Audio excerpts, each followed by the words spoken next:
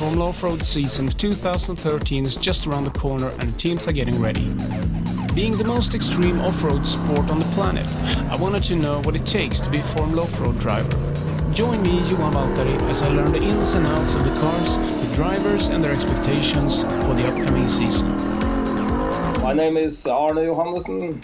I live in Norway. Been living with Marianne for almost 30 years now. I have a daughter, Tina. She's almost 14. I'm working in Torshov Bilrekvisita. Been driving off-roads for 30 years, 10 years in trial competitions around the woods. Started with monster racing, Scandinavian style with a Jeep, 44-inch tires. Was racing for 10 years. 6 times Nordic champion in the 90s. Started Formula Offroad in 1990, testing with my monster Jeep. But then in 2000 we built Lightfoot, which I'm still racing.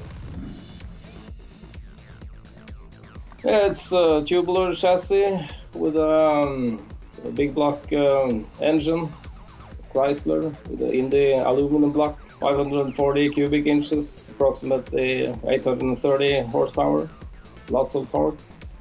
No nitros, no turbos, just suction. Well, my main mechanic is Doffen. Some know him as Per-Erik Adolfsen, and we have a lot of guys around us. Kjell Bråten is always there, and also we're racing together with Roar. We have 2 cars in the same team then. Yeah, we have Valvoline Oil as our main sponsors, also this year.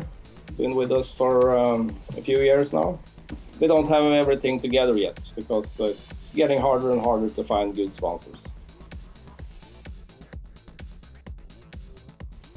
It must be skiing the second day, when everything worked as it should.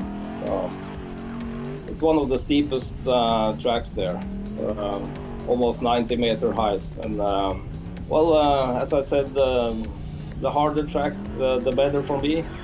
But the hard ones, that's the one I like. Yeah, it's not that many competitions this year.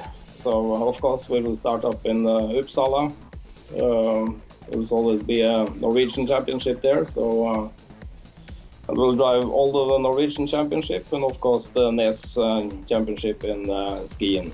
So no plans for Iceland this year, but all the competitions here at home. As always, be on the top. Have a hard fight with Roar for the last years. Last year he was the guy in Unlimited, but if we can keep the car together, we will give him a challenge. There's lots of new guys coming. Martin has been a hard one for the last year, and I know that he has the aim for victory, so I don't know. And also there's coming a few new guys, so it's hard to tell, but we'll do our best.